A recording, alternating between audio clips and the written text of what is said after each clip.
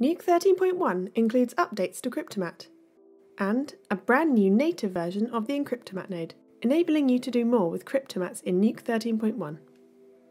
For Cryptomatte, we've introduced a new remove expression using the minus sign, extending the wildcard syntax for the mat list. This allows you to remove Cryptomattes from the selection in the mat list, making it easier to make complex mat selections.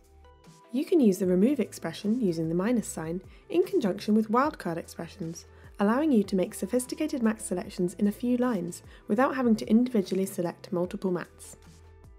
Nuke 13.1 introduces a native version of the Encryptomatte node.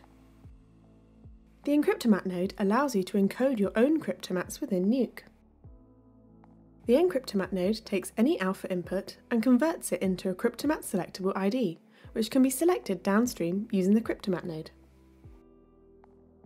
The new mat can be merged with existing Cryptomattes, optionally being merged over or under them, and can be placed in an existing Cryptomatte layer, or a new one can be created in the Encryptomatte node.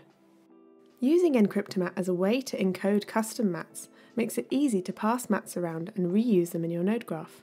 Encoding your roto or keys as Cryptomattes could be a powerful way to bundle up the output of multiple nodes into a single stream, which can easily be used throughout your script or rendered out to share with other people on your team or in different departments.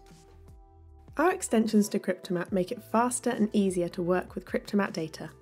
Create your own mats, combine them with existing Cryptomattes, and make mat selections with ease.